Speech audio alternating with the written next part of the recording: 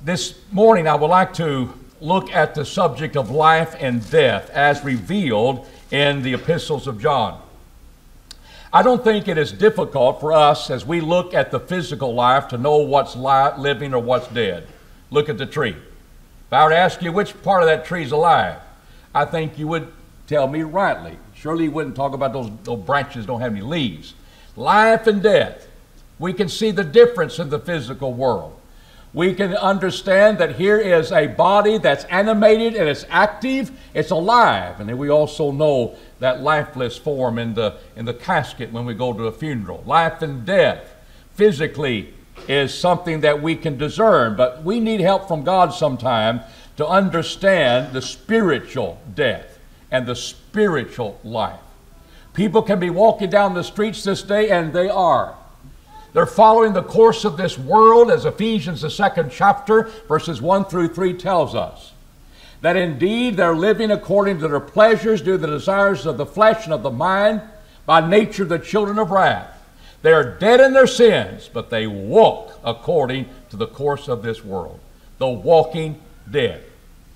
And we think those people are alive, but they're the walking dead. When a woman gives herself to pleasure, she's dead, 1 Timothy 5:6, while she liveth. She's living, she's enjoying her pleasure, she's active, and yet she's dead. That spiritual death sometimes is hard for us to not only see in others, but also to see in ourselves. It's not so recognizable as we would a dead tree or a live body. So this morning, we need to see from God's Word about the life that He's talking about in His Word, especially in the epistles of John, and also to see about this thing called death. It will go two ways. It will go in our relationship with God, and it will go in our relationship with one another. We begin by understanding this life. What is this life that God has promised us? I think we find a direct answer to that in 1 John 2 and verse 25. This is the promise which He promised us, even the life eternal. He does not say just spiritual life. He says the spiritual life that He is promising is indeed life eternal. How do we know about that life? It's because it's the word of life that's been revealed to us. 1 John 1 and 2. The people had heard from the beginning, and that they indeed had handled and beheld and touched this word of life. Verse 2, the life was manifested, and we have seen Him, bear witness, and declare unto you the life, the eternal life. Notice he emphasizes this. Which was with the Father and was manifested unto us. How is it manifested unto us? The Word of life became flesh. John 1 in verse 14. Dwelt among us. We heard Him. We beheld Him. We touched Him. He is the Word of life. What kind of life? It's the Word of eternal life. He emphasizes that all through the epistles of John. Titus tells us that we can have the confidence of our salvation because it's been promised unto us by God. Why is that important? God, who cannot lie, promised before times eternal. This hope of eternal life that we have was promised before times eternal. Could you tell me when a point of time takes place before times eternal? I can't. There's no point of time before time's eternal. This has been something always in the mind of God. Eternal life. That He wanted God's people to have eternal life. Of course, we see the route that it took, beginning in Genesis. But this is an eternal promise. This eternal life is an eternal promise. It is the quality of life that inspires us with hope. We have hope of eternal life. And what an inspiration to know in 1 Peter 1, 3 through 4, that our inheritance is incorruptible, undefiled, fadeth not away, reserved in heaven for you. And it's based upon what Jesus Christ has done. In fact, He is the one that begat us again by a living hope unto a living hope by the resurrection of Jesus Christ. God raised him from the dead, to the point that we can read in 1 Timothy 1 and verse 1 that Jesus Christ is our hope. It's just centered in him, that we have hope of eternal life. And we know the quality of life. It will never fade away. It's incorruptible. It is undefiled. It's promised by one who cannot lie. We've got that life revealed to us in his Son. And the promise is eternal life. So I'm looking at eternal life as being this idea of life. And it's found only in Jesus Christ. In 1 John 1:4 and verse 9, what was the purpose of Jesus coming? He tells us, herein was the love of God manifested in us, that God has sent his only begotten Son into the world, that we might live through him. What do you think living? What quality of life, of living, is he talking about? He's only been talking about eternal life. We want to live eternally, and we'll be through him. Therefore, it should not surprise us at the end of this epistle, 1 John 5 and verse 11, the witness of God is unto us is eternal life. Where is this life? It is in his Son. He that hath the Son hath the life. What life? Eternal life. He that hath not the Son of God hath not the life. I've written unto you that you may know that you have, what kind of life? Eternal life, verse 13. Even unto you that believe on the name of the Son of God. Life, eternal life, as John will emphasize, is found only in the Son. And it's this eternal life that's been promised to you and me and made known through the gospel of Jesus Christ. Now, can we have it now? Do we have eternal life now as we believe on the Son and follow him? Well, in Luke 18:30, we'll find no, in the sense of the glorified state, we don't. Peter had left all and followed him along with the other disciples. They left father and mother, they left their wife as they went about following Jesus. And he's expressing unto them, Jesus responds to them, they have left all, are going to receive manifold in this world, and in the world to come, eternal life.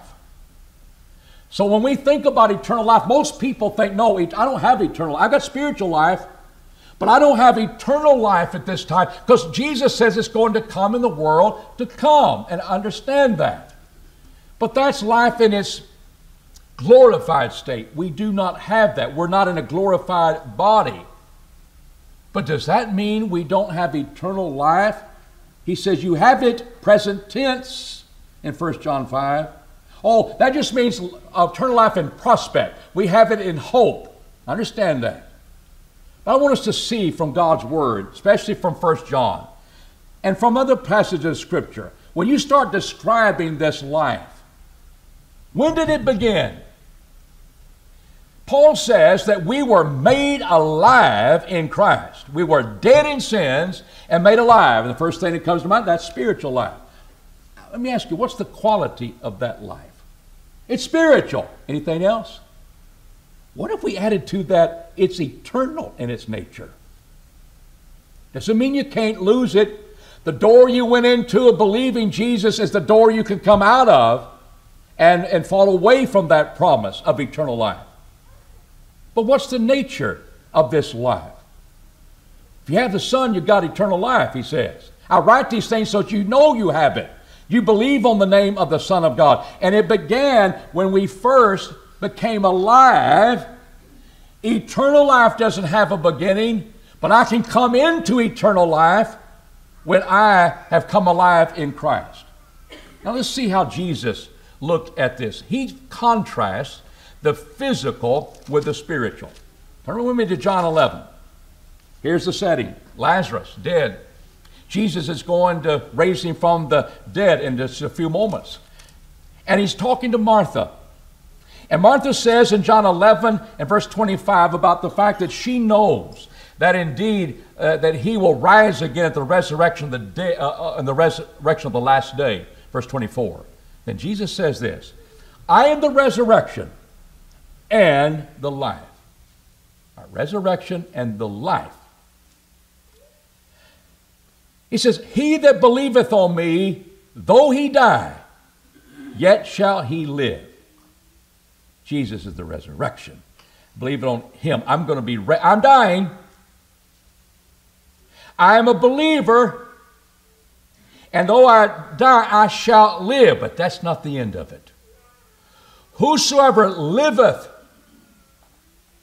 keeps on believing, he shall never die.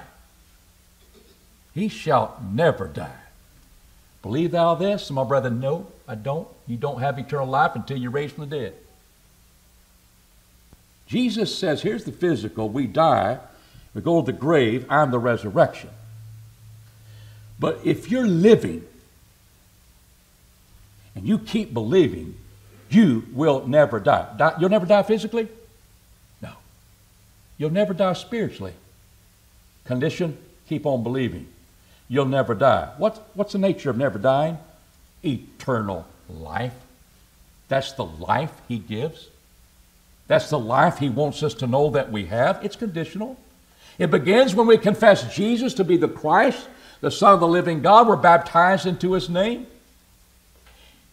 We find the eunuch. What hinders me to be baptized? If thou believest, thou mayest. And he confessed that Jesus is the Christ, the Son of God. Peter says the Son of the living God, Matthew 16, when he made that good confession. So there is confessing, putting our hope upon Jesus as the source of eternal life. And then we're baptized into his name. He that believeth on the name has eternal life. I want you to know you have it. Even them that believe, keep on believing on his name. When did that start? I was baptized in the name of Jesus Christ.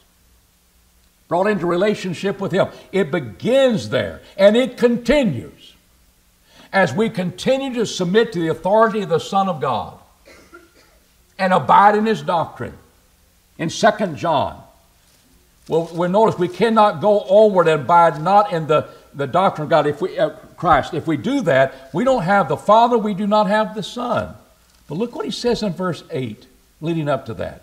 Look to yourselves, that you lose not the things which you have wrought, but that you receive a full reward. We can be unfaithful. We can be led astray and not receive our full reward. I've got eternal life. I don't have it in its glorified state yet. That's what I'm going for. I want to remain faithful until in the world to come, I have eternal life in that sense. But let's don't forget, that's what I have now. Because I believe in the name. I keep on believing, as Jesus said, I will never die. It's the nature of this life. It's eternal life. It's conditional. But we have it. Now let's see how it works toward our brethren. In 1 John 3 and verse 14, we know that we have passed out of death into life because we love the brethren. I've come out of death. What kind of death is that? Well, that's spiritual death. Could that same death become eternal death? Yeah. Are you in eternal death right now? Well, I can come out of it. Yes, it's conditional. But you're dead. You're separated from God, and you'll continue to be in hell. But I passed out, and here's the manifestation. I passed out of death into life.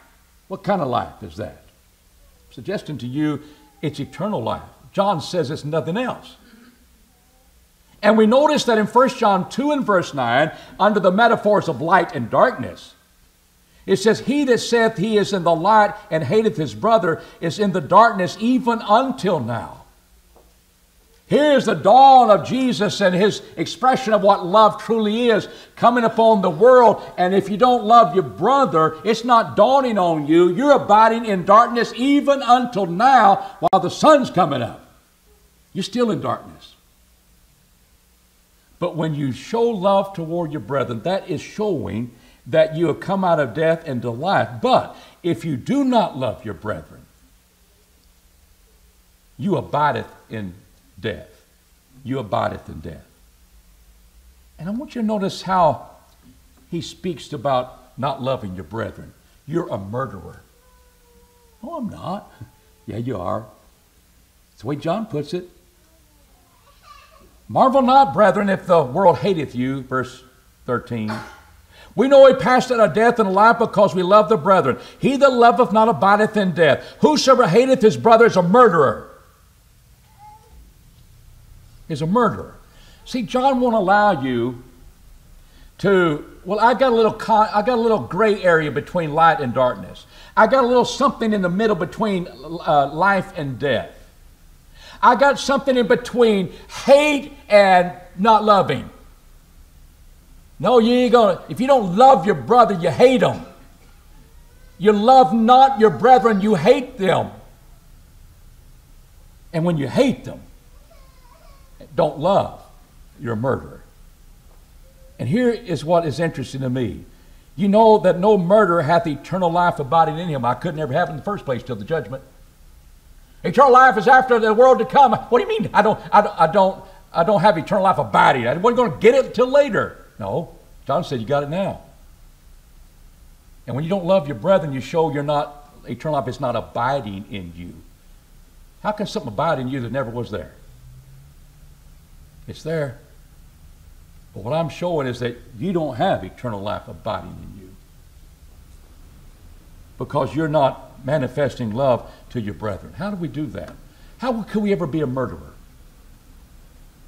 Jesus says the attitude of Matthew 5, 21 and 22. You've heard it said, thou shalt not kill. But if you're angry with your brother, you're going to be in danger of the judgment. If you say raka, which showed a sense of contempt, an expression of contempt. And if you say moron, thou fool, that's where we get our word moron, you're in danger of hellfire. Notice the contempt that is there, that is in the heart of people that can grow so much that say, I'll just blow you away. You don't deserve to breathe the same air that I breathe. You're a raka, you're a fool. Out of the way. Well, the next step is murdering. And Jesus was pointing out, you control the attitude of your heart. Because you can have the heart of a murderer. And if you love not your brethren, you're hating them. How does that come out? Titus 3, 3 through 5. He speaks about the world in darkness. We're doing the desires of our flesh. We're being disobedient. We're being foolish.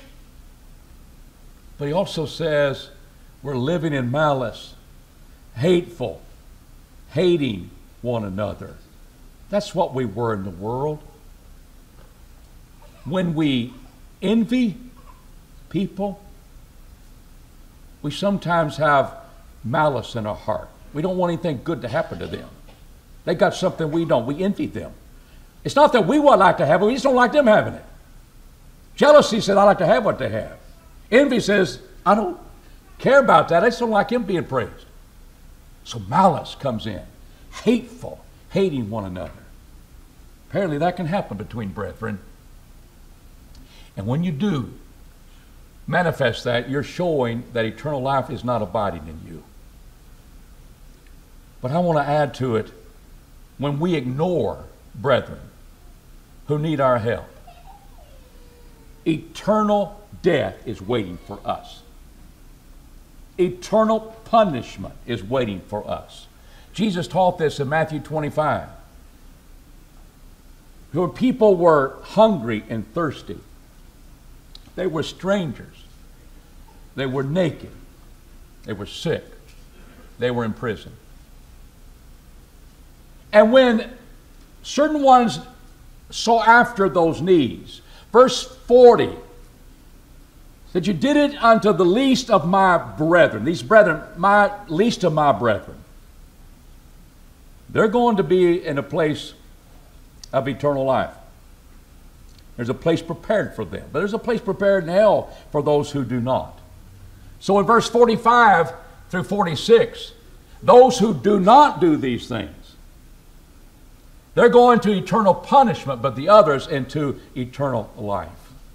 Into that glorified state of eternal life.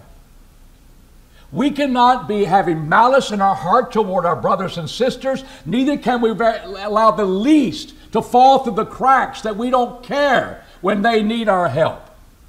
We're not showing love to our brethren when we do that. And I think it shows, as John says, we don't have eternal life continuing to abide in us when we do that. A lot of people would like a religion that says, I'll just get holy with God.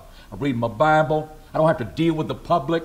I don't have to deal with the government. I can just be holy with God. I don't have to worry about my other relationships. And I think I'm going to heaven on that. But you start having to deal with the government that's over you and making decisions concerning our relationship with the government or relationship with our brethren.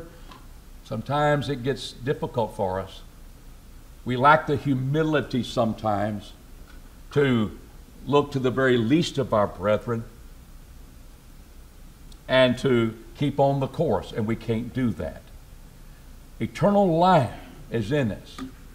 But when we start showing an attitude that's not right toward our brethren, we're showing it's not abiding in us, because a murderer hath no life in him. Now, think about that. I think about a lot of murderers that's still alive.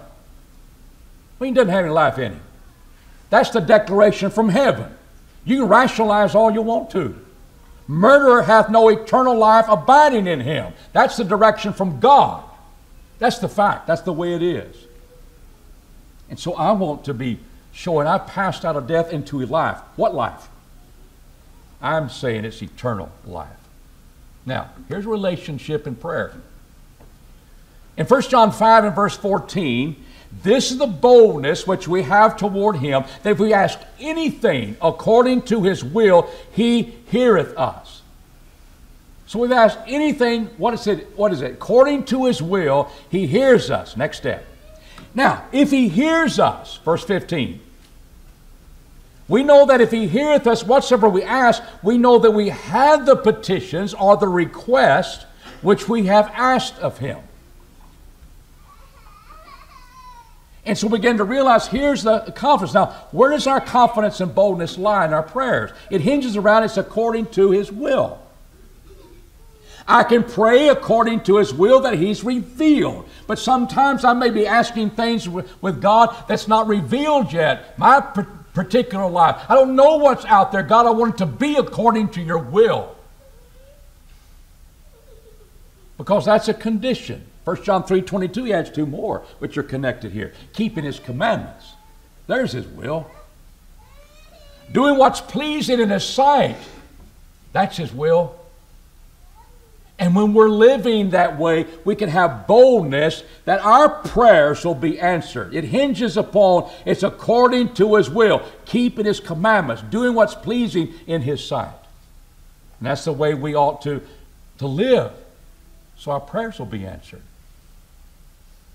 But what about intercessory prayer? John says, what about the fellow that you see sinning? Should I pray for him? If he asks me to pray for him, should I pray for him? What is the will of God on this matter?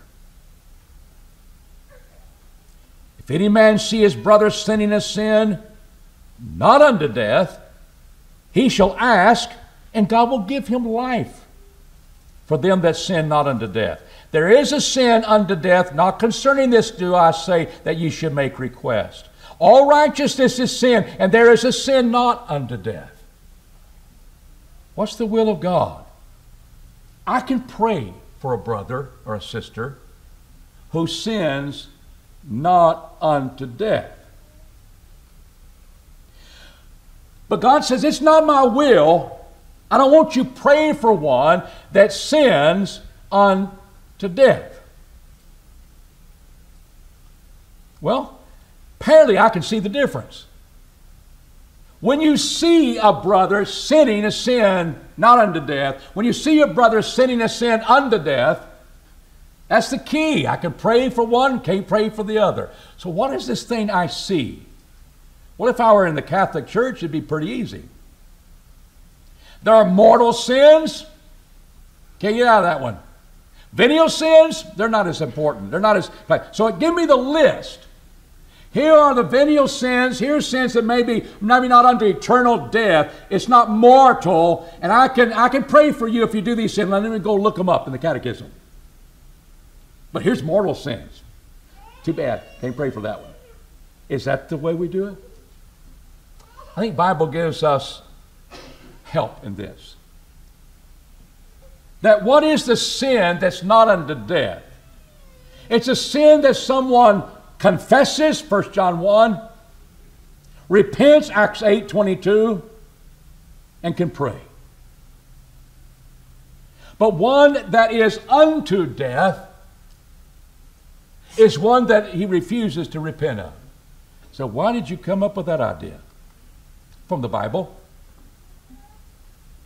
Let's look at two examples. One that says you can't pray, and one says indicates that you can. Jeremiah. God, what did you tell Jeremiah about the people of his day? Therefore, pray not thou for this people. Neither lift up cry nor prayer for them, neither make intercession to me. Now there's an intercessory prayer. That's 1 John 1 right down the line. I will not hear thee. Don't pray for them. Isn't that what John says don't do? Don't pray for one. How do I see it? It's unto death. And how can I see that? Well, these people were practicing idolatry. That's the context. And these people in the streets of Judah and Jerusalem, they got the whole family. The children are gathering wood. The father is kindling the fire. The mother is kneading dough, making cakes, and offering up to the Queen of Heaven. And they're offering up their drink offering to the gods. Whole family affair. And what they've done, they've kindled my anger, says God.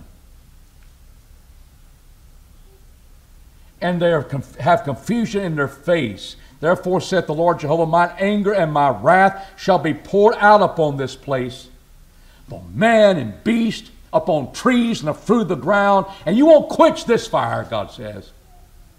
It's coming. These people were not willing to repent from their idolatry. What is ahead of them is the judgment of God. And God says, don't pray for them, Jeremiah. In essence, it's not my will.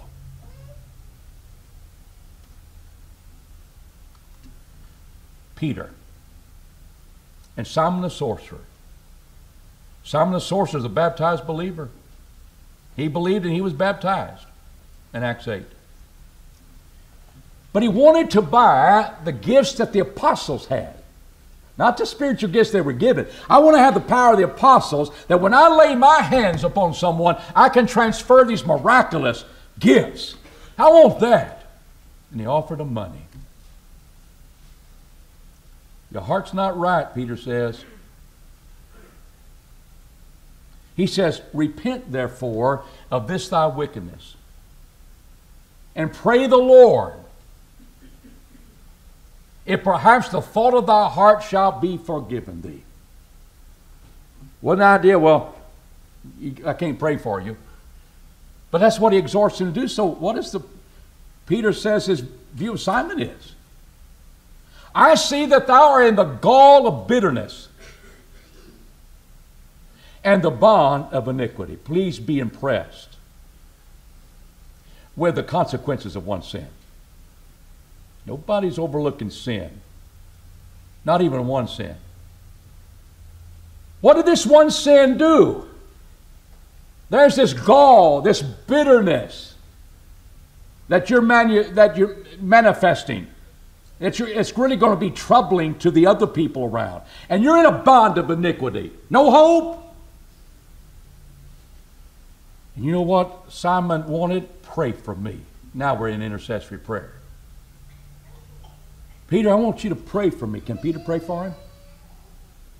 Pray for me, Lord, to the Lord, that none of these things which you have spoken come upon me. I thought you're already in it. You're in it. I don't want these things to come upon me. That's instructive. What does that mean? It means that being in the gall of bitterness, the bond of iniquity, was a curse that's lying upon them, that if something's not done about their repentance, it's going to continue to be upon them until everlasting death. I don't want these things to come upon me. Because we're speaking of a curse. Now let's notice an interesting point here. We'll bring this together. I want you to answer me, how is this true? I can pray for one who is not sinning unto death, and what will be the answer to the prayer? I'll give him life. I didn't think I needed life. I don't die. I didn't pray, I didn't sin unto death. Then how come you're going to give me life? If we're thinking spiritual life, spiritual death, we're in trouble. If we're thinking about eternal life and eternal death, we're right on target. I'll give you life. I'll put you back and restore unto you this eternal life. Because what you're in now, this is a curse that's upon you. That if that's not corrected, it is eternal death. You didn't sin unto eternal death because you still have an opportunity to do something about it. But I'm going to give you eternal life. I'm going to put you back in store of eternal life. And that's what we see with this idea of gall of bitterness. It's a curse that's lying upon them that needs to be taken care of. So the effects of that curse will not come upon them. In Deuteronomy 29, I think we find this makes it pretty clear. In Deuteronomy 29, you have people, again, individuals that are going to be connected with idolatry. In verse 29, verses 18 through 20,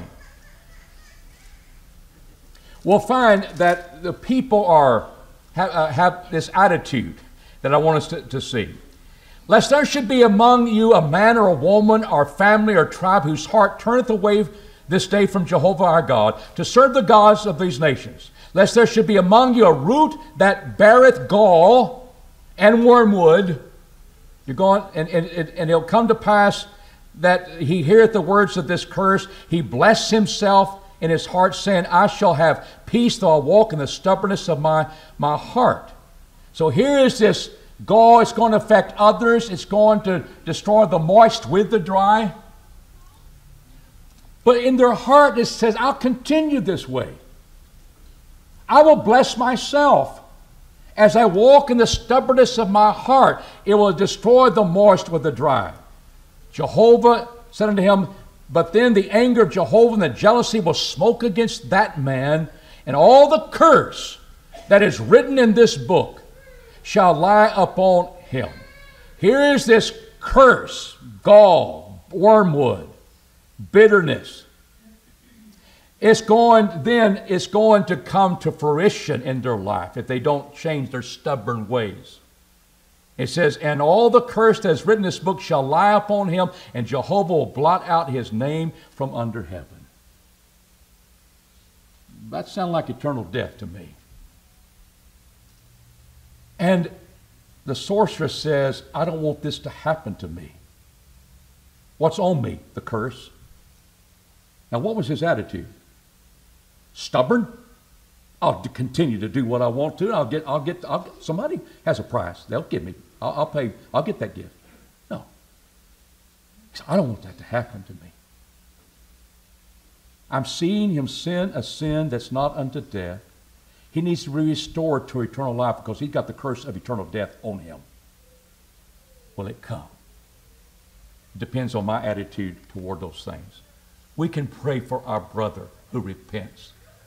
God will restore him to the eternal life that's promised from the Father in Jesus Christ. Relationship to God, I need to believe on his name. I have eternal life. This is written so I may know I have it.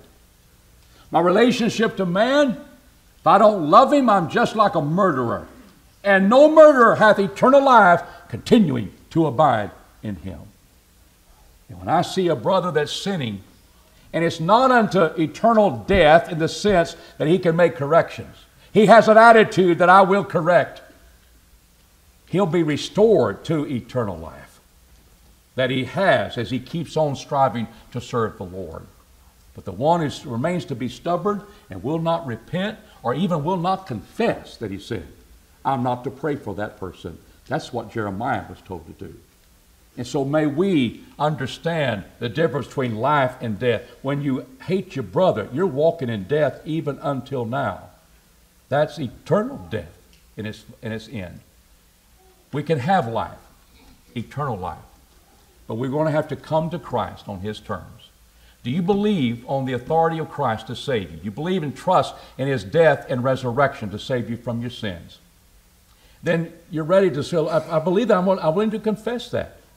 Confess him to be the Son of God so you can have this eternal life. And then be made alive when you are buried in waters of baptism into Christ's death. So because of his resurrection, which you're trusting in, you'll be raised to walk in a newness of life. And what I want us to see, what's the nature of that life? It's eternal in its nature. Keep on believing. Jesus says you will never die. Never die. You might need to be restored to that place of eternal life, but you'll never die if you keep on believing. You can have the confidence of heaven. If you're subject to the gospel invitation anyway, we appreciate you listening. In fact, want you to obey and make the decision as we stand and sing. Please come.